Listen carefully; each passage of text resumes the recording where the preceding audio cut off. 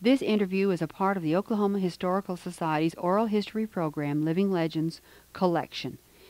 The original date for this interview is May the 7th, 1971. This interview was conducted by Mrs. Mary B. Roberts. The interviewee is Mr. Charles C. Victory of Tahlequah, Oklahoma. This interview is being re-recorded on October the 23rd, 1985 for inclusion in the permanent collections of the Oral History Program by Judith Michener.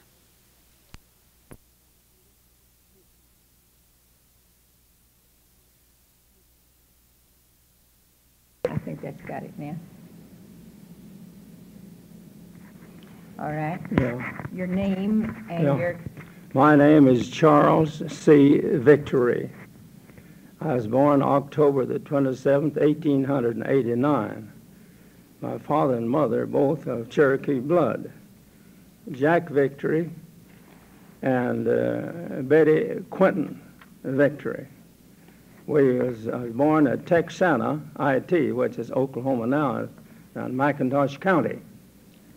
And we lived there for quite a good many years and left there in 1898 and went up into what is then Oolagah country. Our first post office up there was McFall Post Office, just a little post office out in the country there, see. And does it still just shut it off now, you understand? Does it still Shut it off. exist? Just shut it off. Big store out there. And the post office connected with the store? Yeah. Yeah. All right. But the present place nearest where we landed when we moved up in this country is Vera, Oklahoma, which is between Bartlesville and Tulsa. Yeah. And one of my early recollections was there that we worked on the Santa Fe Railroad coming through there, see. And another early experience that I remember very vividly was that we worked with the ranch people there. And a lot of the calves that born in there, the cows' udder was so big they couldn't take nourishment. So as one of my jobs was to go out and pick these calves up and bring them to our corral. We had a corral there, you see. And a lot of the cattle was wild, you know, the mothers were wild. And my brother and I, we thought we were cow punchers anyhow, so we would rope this cow around the horns and snub her up to one place and one with a leg and stretch her out. And we'd milk this cow until the udder got tits, that you call them, was small enough that the calf could take nourishment, see. And we worked that, and at one time we had about 50 head of cows in there. And they turned out to be better calves than the regular calves that run with their mother all the time. That's one of the very unusual experiences I had up in that country. Now, if you shut her off, I'll talk to her. And one of the early experiences I'd had, my mother passed away and left my father with a whole bunch of children. And as you know, lots of fathers are not very good mothers and housekeepers, so a lot of the duty fell on me to take care of the younger girls and children. And of course, I had quite an experience of it. One of the things we did was, we went to the old Moravian school at, they call it Oaks now, but it's a spring place then. Old Moravian, see. We went to school there. And I would take the children down to Mrs.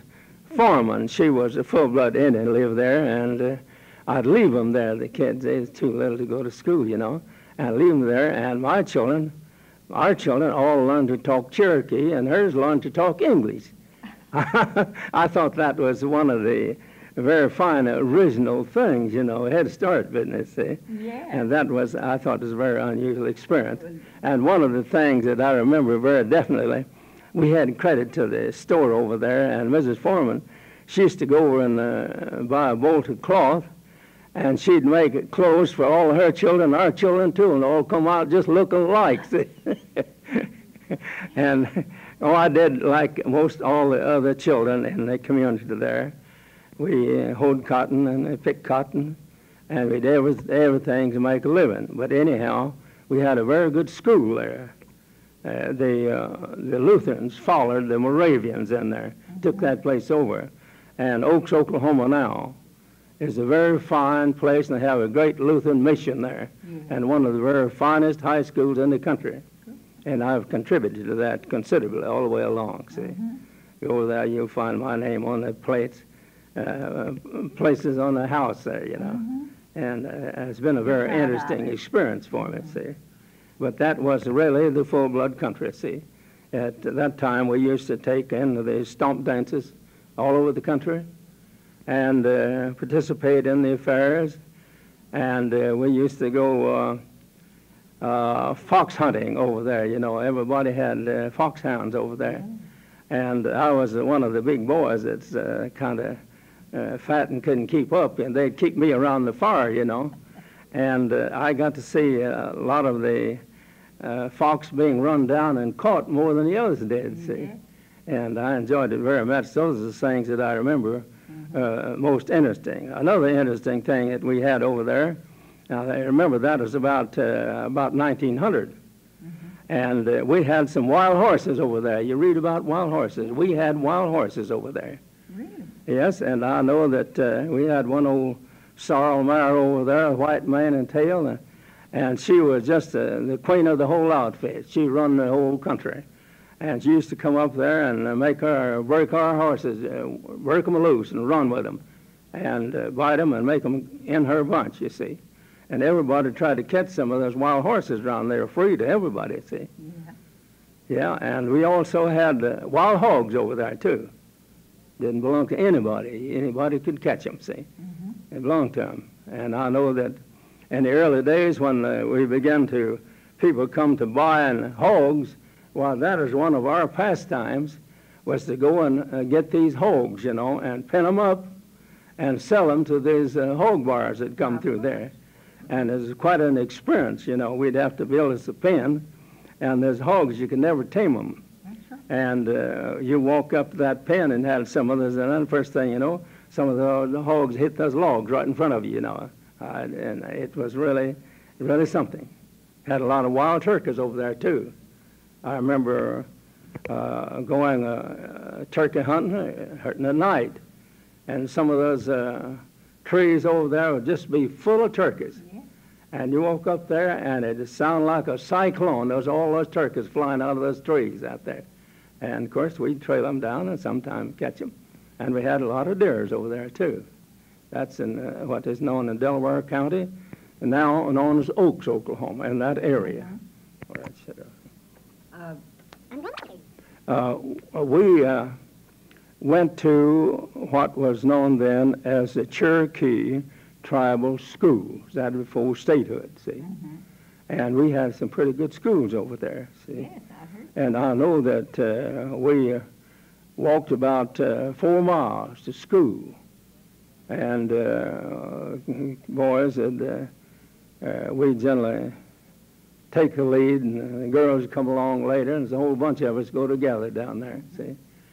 And it's one of the early day experiences of trying to get of education, see. And One-room school? Was that? One-room school? Yes, it was right, all of them right in one-room school there, you see. But after we left that part of the country, we moved to Collinsville, and they had the city public schools there. And that is where I met one of our Cherokee Indian teachers that graduated at the Female Seminary, Miss Grace Wallace. She's very fine, and I was in her classes there, and she told me, says, you're too big to be going here to these kids, you know. She says, you ought to go to the Male Seminary.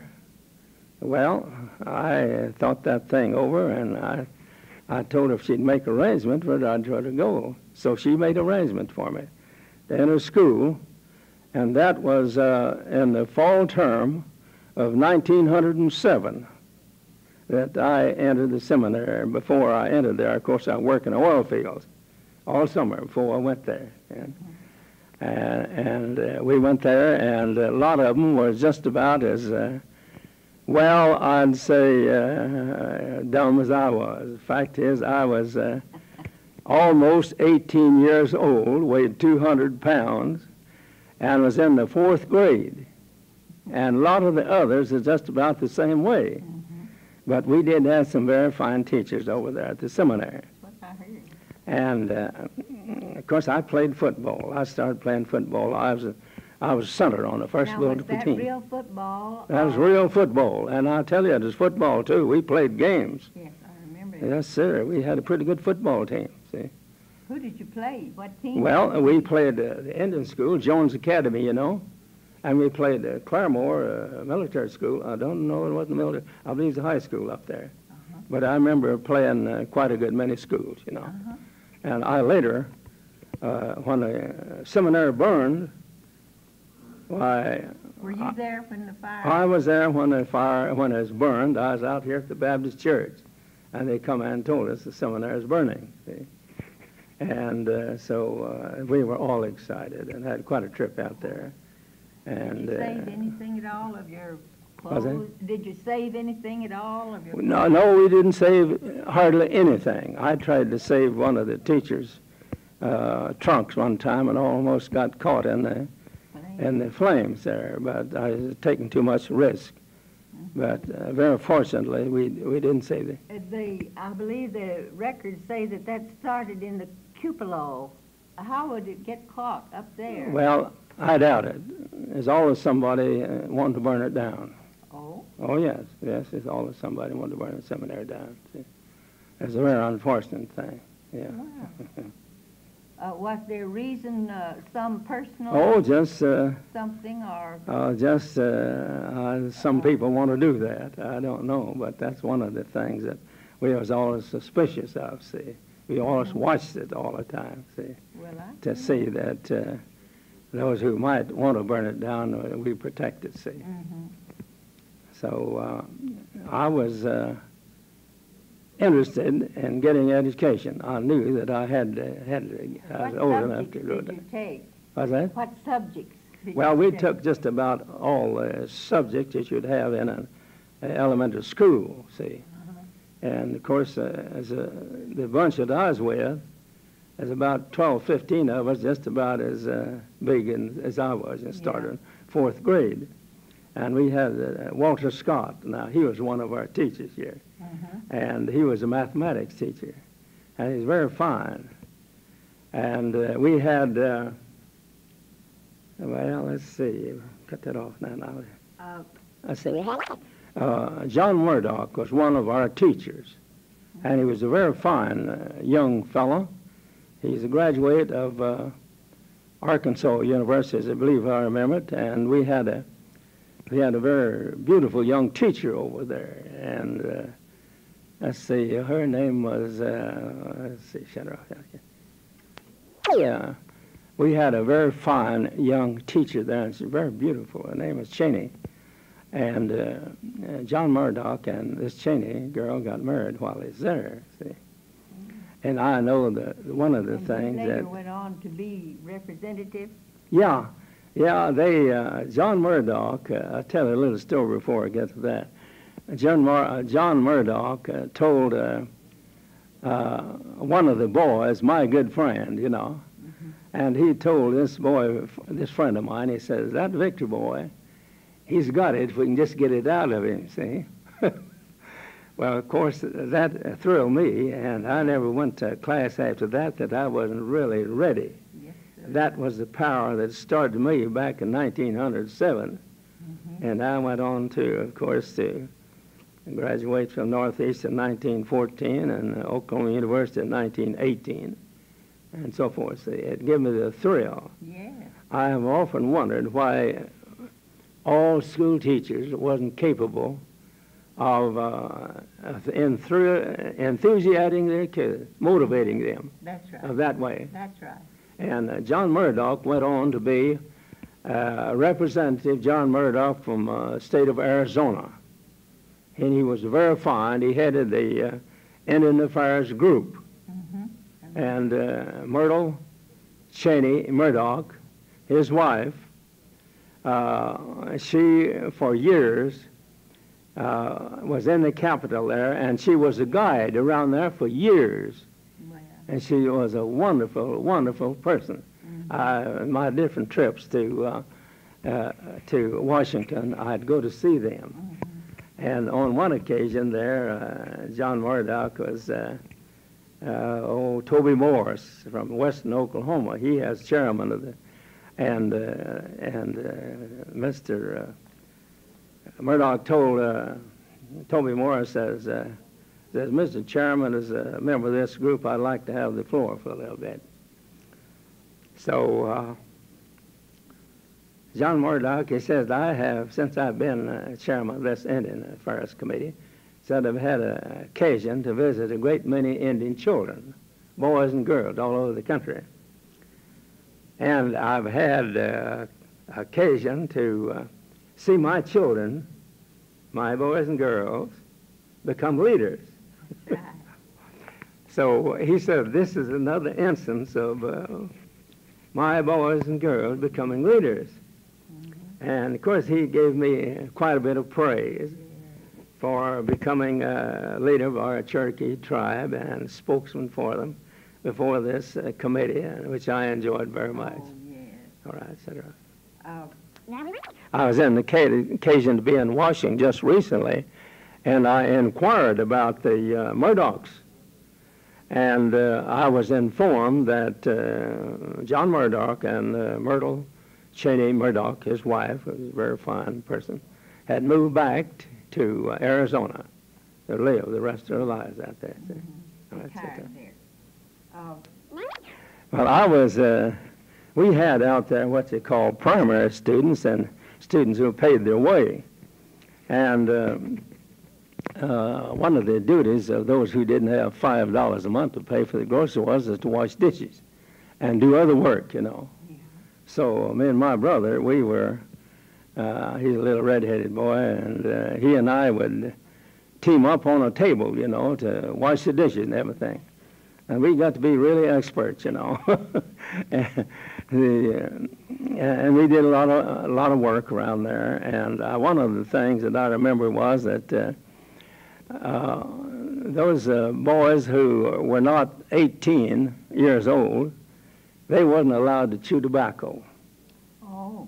After you got 18, why, then you could chew tobacco. So I used to, one of the things we had to do after you was allowed to chew tobacco, we had to come and scrub the stair steps. Oh, yes. Because we was allowed to chew, you know, on the other, we'd spit in the corners going up, you know, and we'd have to go there and scrub those stair steps. And we had a lot of experiences out there, and very happy. And I remember one occasion it had a big snow out there, so we dismissed school and all went rabbit hunting.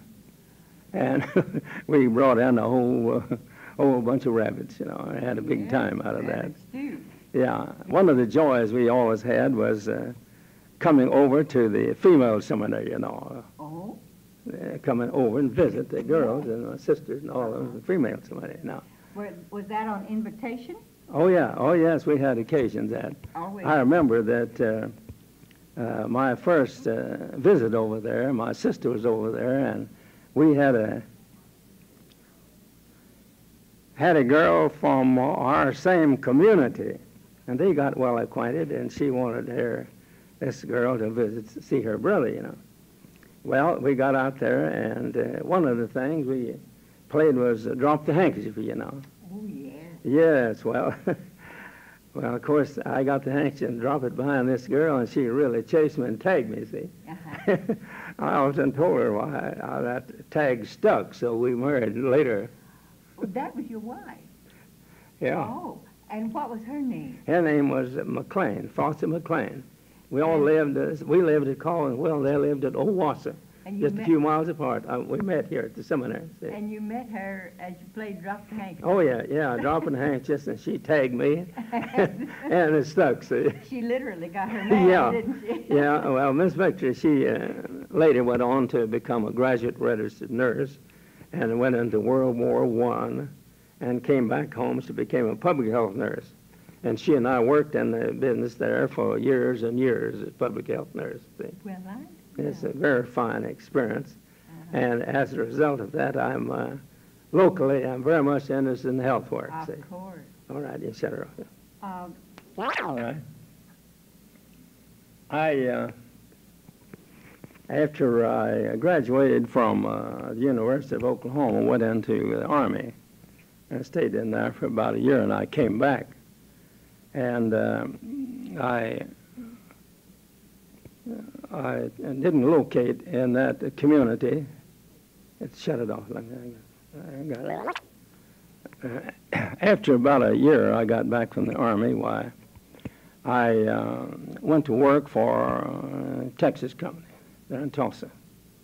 And they learned that I was a lawyer, and they put me into quite responsible work there. Did you finish your law degree at Oh, yeah, I finished my law degree at the University of Oklahoma in 1918 before I went into service, you see. I see. And I came back and went to the Texas company. Mm-hmm. And I went in there as a stenographer. And I became an accountant then. And I finally went into the land department where we had several lawyers, and I was one of the lawyers in there. And worked for the Texas company about 38 years. And I retired at 65 in 1954, so it was very fine work, and enjoyed it all very much. In the meantime, I was very much always interested in Indians and our Indian affairs. And me and my wife, both being both Indians, we never missed an occasion to attend Indian affairs meetings, you know. And I continued to do that. So in 1946, the Congress passed what we known as the Indian Claims Commission Act of 1946. Mm-hmm. And I was acquainted with J.B. Mallam, then chief. And we hadn't taken any steps to present our claims. And I got in touch with him, and I told him that almost 2 years had gone and we hadn't filed any claims. So he got business and called a convention right here in Tahlequah, July the 30th, 1948. Mm-hmm. At that time, we elected members of the executive committee, and we selected our attorneys. Mm-hmm. And I was one of the attorneys he was acquainted with, so he appointed me chairman of a committee to select our attorneys to present our claims. And I named all those attorneys, and we had this day, our speaker today was Earl Boyce Pierce, one of the boys that I selected on that committee. Uh-huh. And the others was Houston B. Teehee here, he's passed away, and Norval, and George Norval, and we had Dennis Bushyhead, he's deceased, and from Claremont. Yeah, Dennis is from Claremont, J.B. Mallam from the bank. Yeah, that's right. A good friend of mine. So I've been very active in these affairs, and Earl Boyd Pierce went to Washington, D.C., and picked one of the finest attorneys of our attorneys of record in the whole country, and he's Paul Nebel. And today he's possibly the greatest claims attorneys there are in the United States. I agree. We were very fortunate. And then, of course, we won our claims, you know, and we're still winning claims, you know. You can get some more. Yeah. All right, shut her off now. One of the very pleasant occasions was that I worked with our attorneys around here for years, collecting evidence to present our claims. Mm-hmm. And I was one of the boys who was interested and presented matters in the Court of Claims. Mm-hmm. The chief of the Court of Claims. He says, Mr. Victor, I see that you are chairman of this executive committee. And I says, I'd like for you to tell me something about this committee. Because he says, we have people come in here and present claims, and then maybe a month or two later, another bunch come in here and say they're the rightful ones. Yeah. And we want to know that you are regularly elected, properly elected, and that you represent the Cherokee people. And I named off all of our members of our executive committee, and because I had been the one that appointed most of them, and I knew them all individually. And we just had one fella on our executive committee who wasn't a degree person. And after the meeting was over, why, the judge told her, the judge of the court had told her, says, Mr. Victor, I think you have, in the parlance of the bull ring, I think you have a blue ribbon committee, thoroughly capable of taking care of the best interests of the Cherokee people. That's right. And so our committee has been working at it ever since that. And you still are connected? Oh, yes. At the present time, I'm vice chief and chairman of the executive committee of the Cherokee Nation. Oh, wow. And I've been functioning as such all these years since 1949. And I'm still working at it, and I hope to continue to work at it. Well, they're very fortunate to have you. What's that? They're very fortunate Well, to have you. Well, I'm very glad to be doing that. I'm on retirement, and I work with them when I get an opportunity, and there's not a great expense connected with it. It's like Chief Keeler, he doesn't charge anything. Sometime when I go places, well, they pay me per dime my expenses. Mm-hmm. Other than that, I'm living on retirement, see. Yeah. Enjoy it very much. Enjoy all the work with our tribe, see. Is your wife still living? My former wife was, she was a Cherokee girl, I told you, yeah. No, she passed away in 47. Mm-hmm. And I said she was an Army nurse, and she came back public health nurse. And I worked with her all these years in Tulsa. Mm-hmm. At the time she passed away, she was teaching home nursing and care of the sick in 26 high schools in Cherokee County. Okay. And that's where I got my great interest in health. Of course. And I continue that interest in the vigil. I hope that we get a new in the hospital here, and I'm working on it. We got a good chance to do that. I think so too. Yeah, and I think maybe that we'll get not only a new hospital, we'll get to use the old hospital in connection with the college here and training health personnel.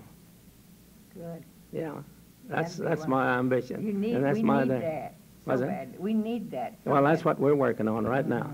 And you'd be surprised. I had a letter the other day from Mrs. Hanson. She's chairman of the subcommittee of the Interior in charge of health and hospitals. Yeah. And I had a letter from her on the 26th, and she told me that not only Ed Edison had appeared before her committee and asked for funds for this hospital and my training program, but she's going to take her own effort. Good. And go before that committee. Good.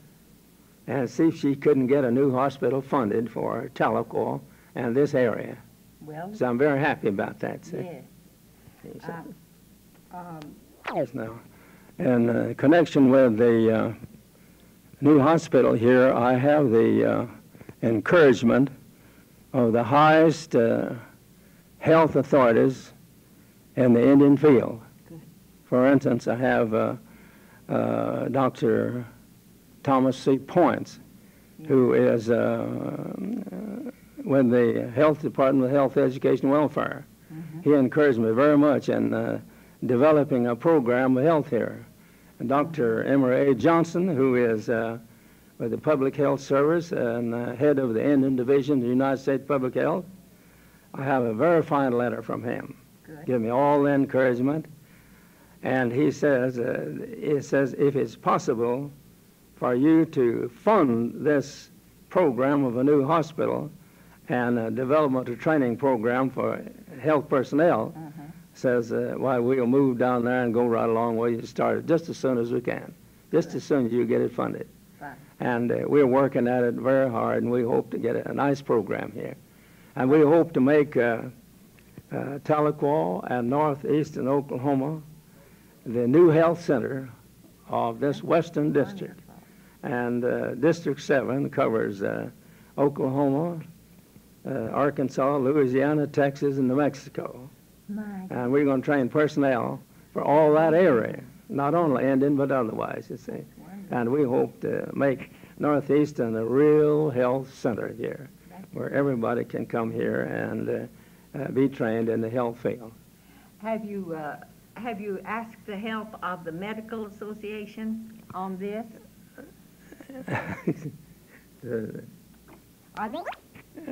Our biggest entertainment, I believe, we had over there. We had drill, military drill there, you know, and we had football, and I played football all the time I was over there. See. What did you play? I started in as a center, big 200-pounder, you know, and I started in the center.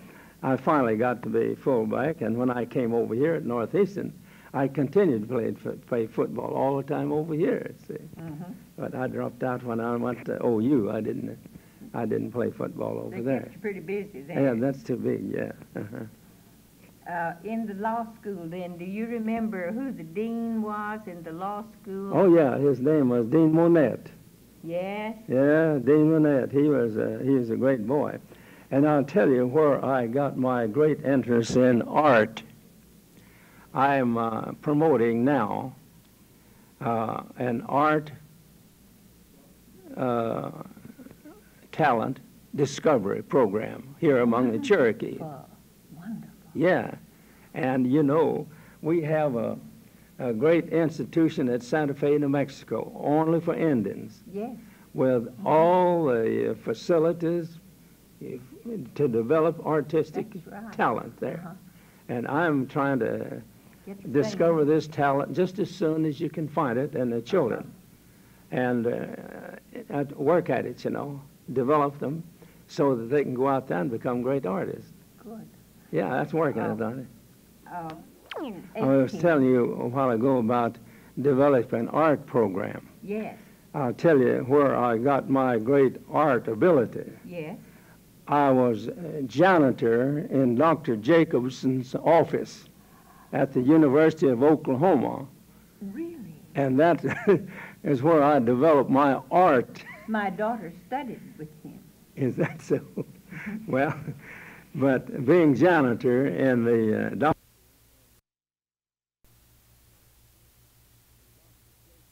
in Dr. Jacobson's office at the University of Oklahoma.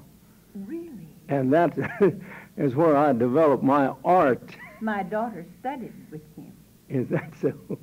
Well, but being janitor in the Dr. Jacobson office, who trained so many of our great artists, you know, Yeah. I really, while I didn't take art, I really appreciate the artistic discovery program that they are promoting. And very fortunately, we have money in the Cherokee tribe that can't be spent for any other thing, only education of our Cherokee people. Good.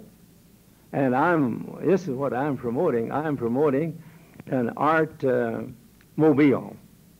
Get some lady or somebody artist Wonderful. to go around all the schools and find these artists and give them encouragement and make a record of it and send them stuff and help develop them. That's right. And discover that just See as that they get an yeah, opportunity. just as soon as possible. Incidentally, my stepson, he is an artist, and when he had to sit in the corner, you know, like a lot of them do, why, he would draw pictures and everything on the wall and all that, you know. And when he'd take him to church, why, we give him a sheet of paper, you know, and he'd have all time characters as the preacher in all kinds of positions and bring it home with us. And we got those are quite a you prized made them? possessions, yeah. And he's using his art now. He's quite an artist, you know. Uh-huh. Oh, yeah, he's And his name is McLean. the same as yours? No, his name is McClure, James R. McClure. He's my Oh. stepson. Yes. Yeah, and he's The, in Houston, Texas now, and he heads up a division of artists. They sell glassware, you know. For instance, he works with. all types of ceramics. Yeah. and glass. For instance, you build a big bank building, you know. Oh. Architects. He goes in there and works in them, and finds places where he can use his glass in there, you know. And a lot of places now they use so much glass, and he's quite an architect himself, you know. Yeah. And he designs places there where he use glass. Well, now that's It an just fits art him form. good. That's an right. art It's all right. form. Yeah. The artist from OU, Woody, and I can't remember his last name. Woody, do you Crumble. remember him? Woody Crumble. We have a Woody Crumble, who's an artist. Crumble. That may be who that is. I think I have one of his paintings. I haven't identified it Yeah. for sure, but Uh-huh. I think I do. Yeah. But he is a full-blood Indian, Yeah. and I'm not sure whether he's Cherokee or Chickasaw. Uh-huh. But it's a most interesting subject, and I haven't yet gotten it identified, but I'm going to. Oh, yeah. That might be the name. Uh-huh.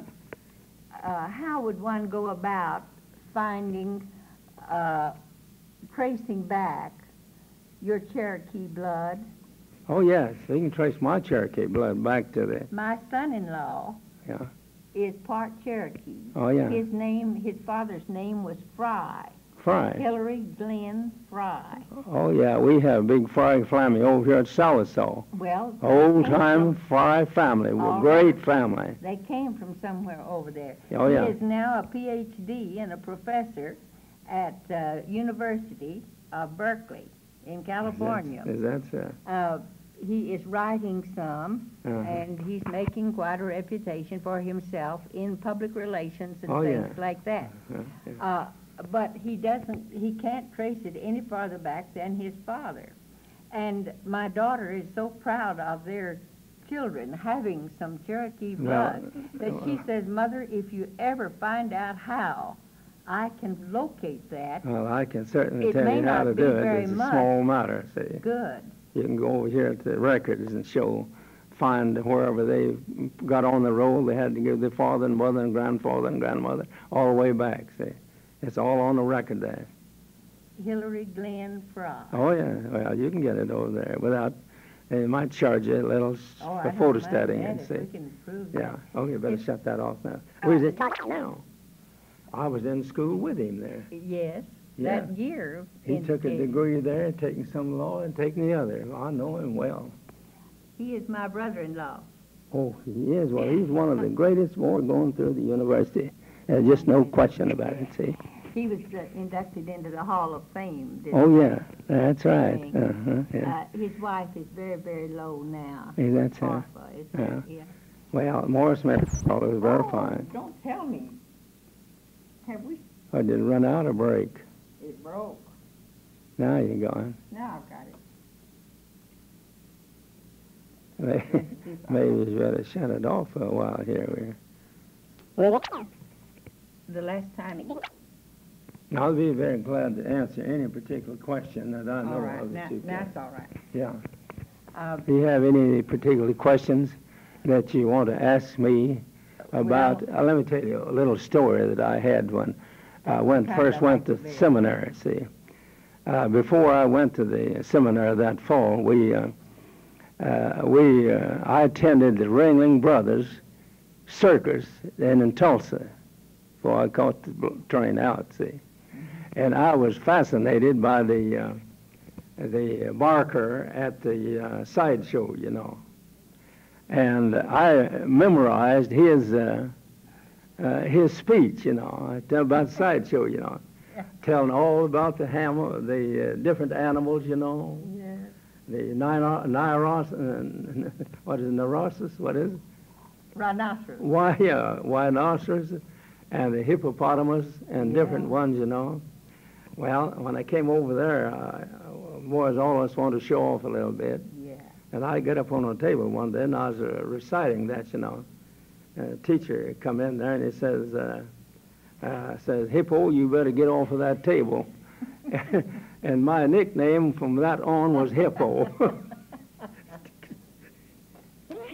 I was at the seminary, I was in room 59. And, you know, we had demerits out there. And if you got a demerit, you didn't go to town, and you denied a whole lot of privileges. And room 59, they got to be, every Saturday morning, well, it's a question whether he's going to go to town, and 59 was always penalized. You were always on the list. That got to be a big joke, you know. 59, and I was in 59, a whole lot of us, and teachers check up on us all the time. They'd catch us doing something mean, you know. And I hardly ever got to go to town. Yeah. That's one of the, all right, you can check that. At the time, I considered it rather thorough, because we boys in our class there, as I told you, we started in the 4th grade. We skipped the 5th and went to 6th. And we skipped the 6th and went to the 8th. Of course, we were old boys then. We had big boys. And I thought it was rather thorough. But as compared to today, my guess is the city schools and all those, I guess they're far ahead of the learning that we had then, and possibly the learning processes, you know. I graduated here in 19... Well, now they have more subjects, but do you think that they are perhaps more thorough? Well, I think they were very thorough.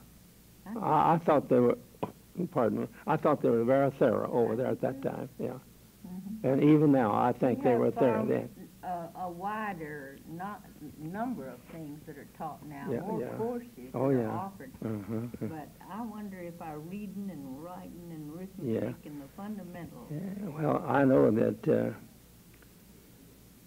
I was one of the students who tried to learn. And a lot of my fellow students were very students who were very serious about and tried to learn. How did they motivate you to that? Or was it just naturally in you? No. Most all of those boys over there, I know most of our class have gone on and accomplished quite a bit. Most all of our class have. I asked this question about the thoroughness of the school. Was that what caused it, or wasn't it your motivation? Or? Well, it depends, like it always is, I think, on the individual, but I think we had a motivation there that was unusual. That's right. Because they did about everything in the world they could to motivate us and get us to study and be good students. That's right. Yeah, I think that. Well, do you think of something else? Well, let's talk a little. Shut it off. Let me talk a little bit. As a member of the football team, wherever we go, we would put on a stomp dance. And they had a fellow by the name of Robert Sanders, and he talked Cherokee, and he was a very fine stomp dancer, and I was his second man. And everywhere we go to play football, well, we put on a parade and a big stomp dance, you know, and really have some fun out of it, see. And we enjoyed it very much, and I thought it was one of the things that the people of the Male Seminary and Female Seminary, that they really enjoyed and carried home with them, see. I think it is very fine, see.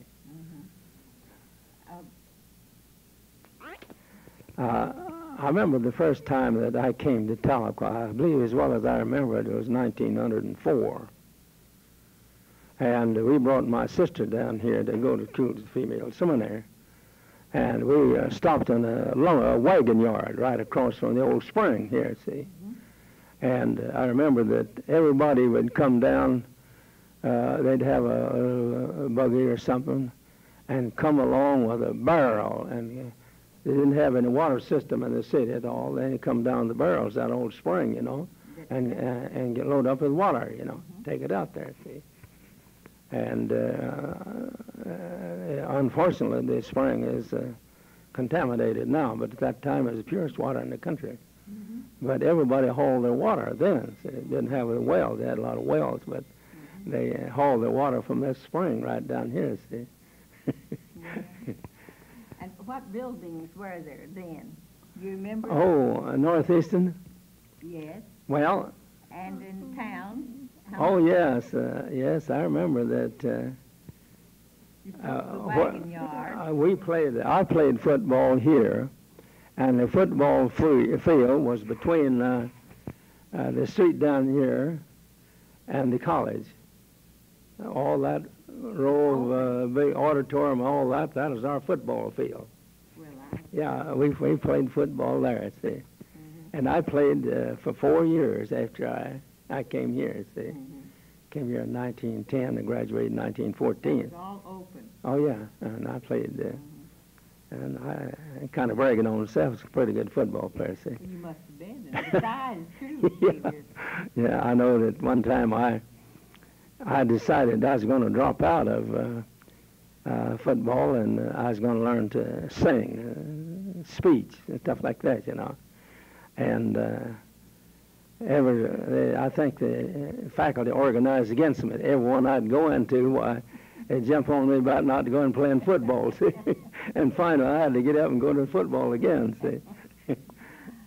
All right, now you shut that on. Your size for a center. Yeah. They couldn't do without you. Yeah.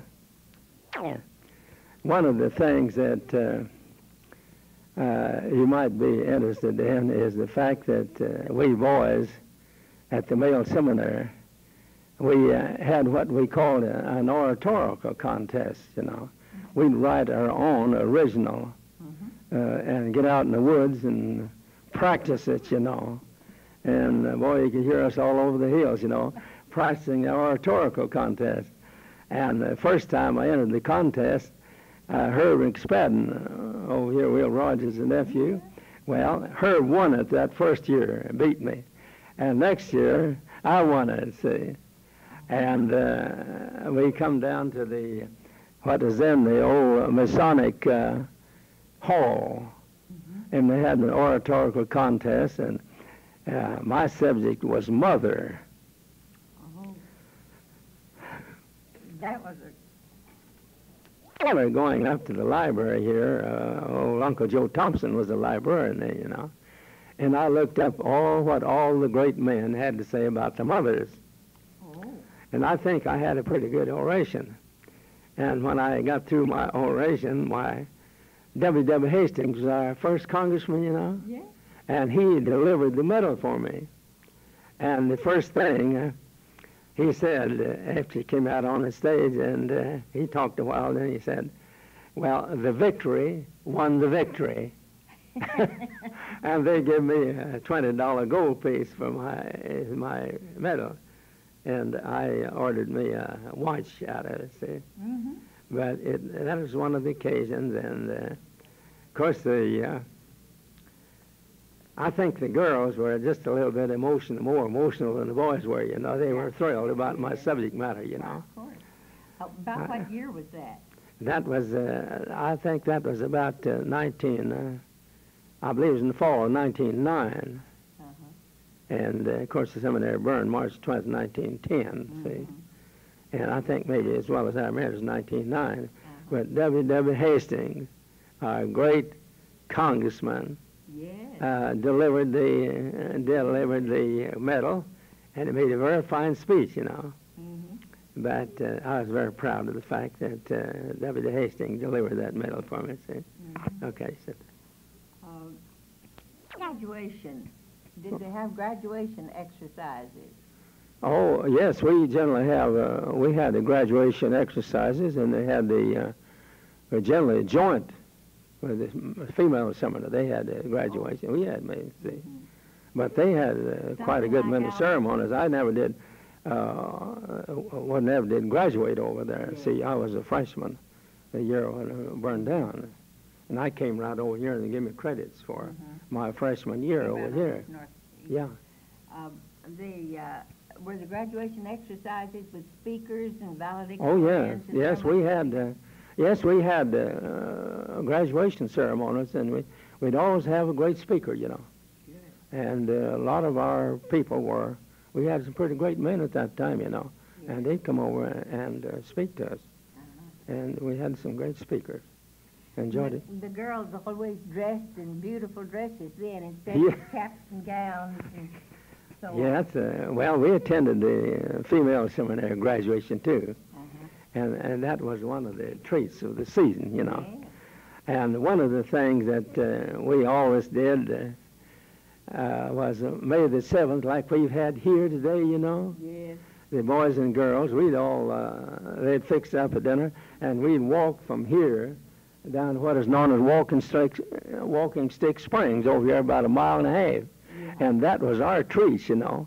Walk with the girls over there that 1.5 miles and have a dinner and walk back in the evening. That was really something, see. Oh. Those were occasions that stand out in your memory, you know. Yes, that's right. Okay, you sit there. One of the gentlemen spoke of how closely chaperoned they were, how closely chaperoned the girls were. Well, yes, I think the girls, they're really chaperones, see. Yes. Because I used to come over to see my sister, you know. Yes. Well, had a woman here by the name of Wilson. She's quite a superintendent, you know. She took care of the girls, you know. And she wanted me to describe my sister and who she was and all that stuff. Before you could even see them. Well, I'd come to see somebody else. But anyhow, I generally had my sister generally bring down my girlfriend, you know, and we'd have a visit. See. But they supervised them very strictly. See. One of the ladies told us that that they were not even allowed to receive mail from the boys over at the seminary, letters, unless they had their parents' permission to receive mail from. I don't know whether they were that strict. I don't think they were, because I know that I used to write to my sister over there, and other people to write to her, you see. Uh-huh. But they were really a supervision when you came over to see them, see. Yeah. Yeah. You didn't take any wild walks around the countryside. See. That's right. I think they had some very fine teachers, both in the male seminary and the female seminary. They must I have. think they were really, most of them came from the East. Name some of the outstanding classmates that you remember and what they, I understand that a great many of them made good in government and in Well, one of the boys named Alec Robertson, and he lived out here in the country, and we had such big feet, we call him gunboats, and he was a very nice fella, and he married Callie Harris, is here today to this picnic, and he taught school at Bacon, and I know that I asked him one day, I said, how does our Cherokee people over in this country compare with the Indians you get out from the western country, you know, the reservation Indians? Well, he told me, he said, there just isn't any comparison. But he said, comparatively, says our 5 tribes Indians are very alert. He says they're smart people. Well, they came from such good backgrounds. What's that? The Cherokees came from such cultural backgrounds. Oh, yeah. Oh, you set it off that, I see. One of the boys in my class, his name is Edward F. Van, very fine Cherokee boy, from the great Van family down in Weber's Falls country, you know. And when the seminary burned, we were all, it was a tragedy for us. We didn't know we was going to stop school. But he had Cherokee blood enough that he'd go to Lawrence, Kansas, you know, Haskell Institute up there. And he went up there and became quite a businessman. And he worked with the Oklahoma Natural Gas Company, tax expert, see. worked there for years, and he'd visit all the counties, you know, and taxes and stuff like that. He's very fine, see. And most all of our boys in our class, they were rather outstanding in their careers and their life, and they're a very fine bunch of boys. And I think I've often thought, I was trained to graduate here to be a teacher, and I have often thought, if every teacher could have as much influence as my teachers did over me, see, why, it would be a marvelous thing to motivate them, and that motivation stick for 10 or 15 years is really something, see. There's a word that they don't use anymore, the inspiration. Yeah. Now they teach subject matters. Yeah. Purely. Yeah. But just the one thing that I learned afterward, that they had voted me that I would be one of the successful men, see. oh, yes. And the very fact that John Murdoch bragged on me a little bit. For instance, says he's got it in him if we can bring it out of him, see. And I never missed a class from there on, and I always had my hand up. So it's really a motivation and enthusiasm that lasted me a good many years. I not only come on over here and the state and graduated here, I went on to the university and graduated there. See? So I just spent a good many years in the educational field. And while in the Army, I was a student all the time. I was in the Army, too, see. I was in the Air Force, you know. What war was that? That is World War I. Yeah. And I was supposed to be I had training there for pilots. I had to go through the training for artillery officer, and had to learn to fly and all that. As though I was in school all the time. I was in the Army. And I was at Fort Sill when the armistice was declared, see. And still in the Army. Didn't quite make it. Yeah, I was working at it, so I sure was glad, see. All right, set it off now. If there's anything, I learned later that just recently I learned that the seminaries were built by a bunch of Mormons who came in here. Really? Yeah, and I remember that after the seminary burned, I was fooling around on the grounds and picked up a brick that had marked on it. Somebody had marked on it before it was burned and the kill soft. Had taken maybe a nail and put on there 1847. And I kept it for a long time. I don't know what become of it. I wish I could find it now, but I understand all these buildings are built for a group of Mormons come in here. See. That far back? Yeah. Hey, back in 1947. Seminary's open 51, you remember? Yes. Yeah, that's open 51. And the brick was made in 1847. Yeah, yeah. Well, that's about right. Yes, quite a while, yeah.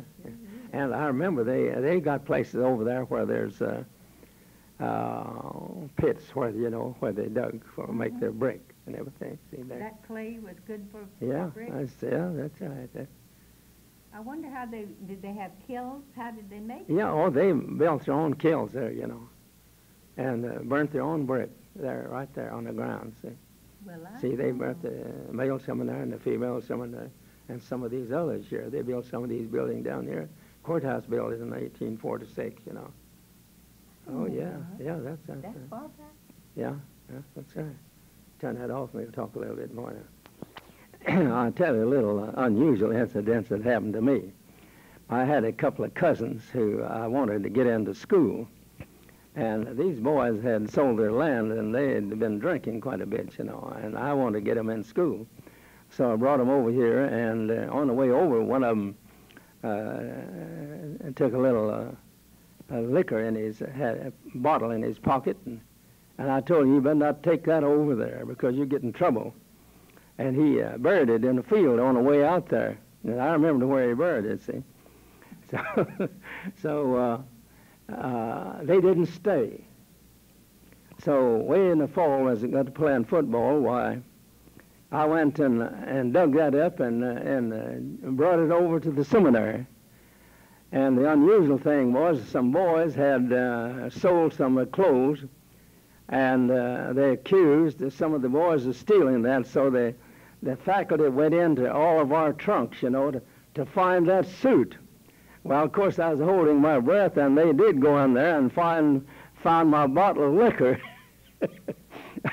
And so it wasn't opened or anything, you know. And we had Aunt Dolly was our health person over there, and I called me in before the superintendent, and he says, "How come you got this liquor?" And I told him, well, I give him the story, you know. And he says, "Well," he says, I know you're one of the finest boys here, and you're interested in the YMCA and all that, and one of our leaders." And it says, "You just take that up to Aunt Dolly and let her use it as she sees fit." Yeah. But I really sweated blood while... And then the ball, when it got out in school, the football boys, they just about mobbed me because I didn't bring that bottle of liquor down and enjoy it on the football team. What a funny thing. I was telling you about gathering up these wild hogs. Yeah. And they had dogs trained that would, one dog would get on side of one of these hogs, and ought to keep the hog from cutting him up. Well, he'd catch him right with the jaw, and his side right up to the side of the hog, so he couldn't get between him, so he couldn't turn around. Mm-hmm. And we trained those dogs till they'd lead those hogs right up to the pen where we were, see. And that was a very unusual thing, you know, and we boys around there, that was the only money we got, you know, was to gather up those wild hogs and sell them to these people when they came around. That was quite a sport, too, you see. Yeah.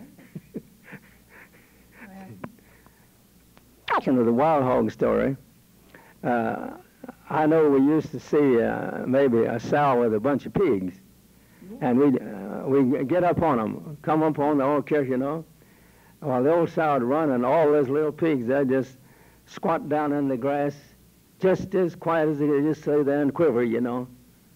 And as long as you didn't disturb those of the old sow, she'd wander off, you know, try to lead you off. But you disturb one of those pigs, usually will come after you. You'd have to climb a tree. Yeah, I bet. Okay. So you didn't dare to. What's that? You didn't dare then to. No, that's right. Back in those days, we used to have, we'd catch birds, you know, and we'd have trees with a lot of leaves on them, and in the wintertime, those birds would gather in those trees, you know, and we could sometimes catch those birds, and a whole bunch of them, you know, in those trees. But now, that's the early days when we had a lot of wild animals and stuff like that, you know. And we had, that time we had panther stories, you know, scream, things like that, you know. And that's pretty scary, you see. Yeah. What I've heard. Yeah, I shut that off.